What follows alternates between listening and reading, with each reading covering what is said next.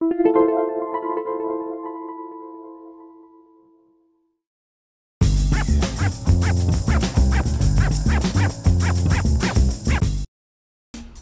to MyLITV. From Manhasset to Montauk, we have traveled our communities to bring you the following events. I'm your host, Waldo Cabrera. MyLITV starts now.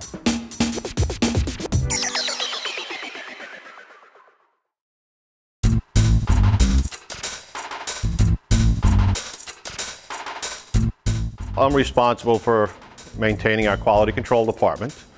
Our quality control system, we are certified and registered as an AS9100 company. I oversee 3 other inspectors here at the facility, responsible for all the verification of the product we produce and purchase on the outside. I'm involved at the beginning of the process. Initially, the product comes in the door and our engineering department takes over to break down the old drawings. Well, as far as tolerances go, some of the stuff that we're doing is a fairly wide open tolerance, which is 30 thousandths. Some other bores and stuff that we're doing are up to 5/10 of an inch in accuracy.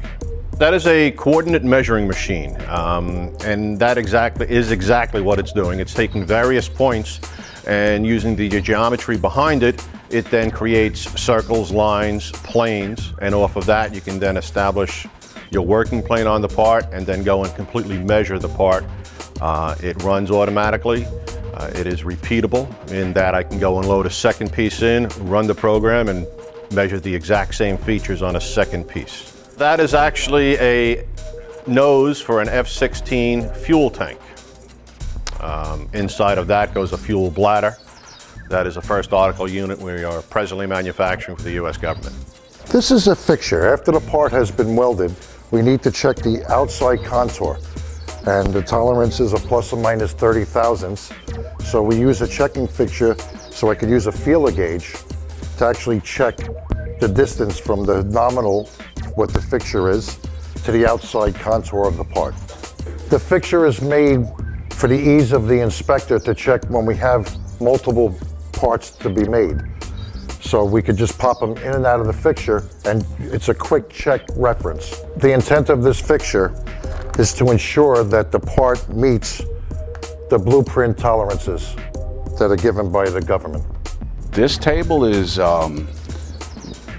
machined flat, lapped, I believe, and flat where you can check parts is critical as we manufacture.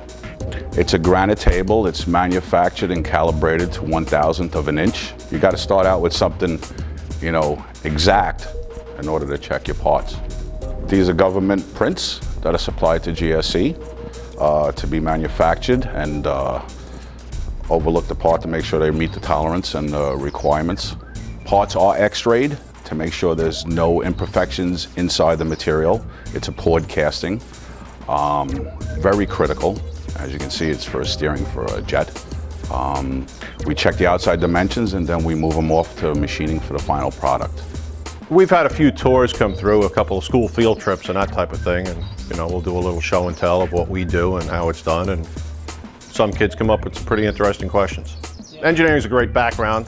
You know, kids need to be very math oriented naturally. Strong math skills are a must to be an engineer. You know, but there's a lot of opportunities out there for them.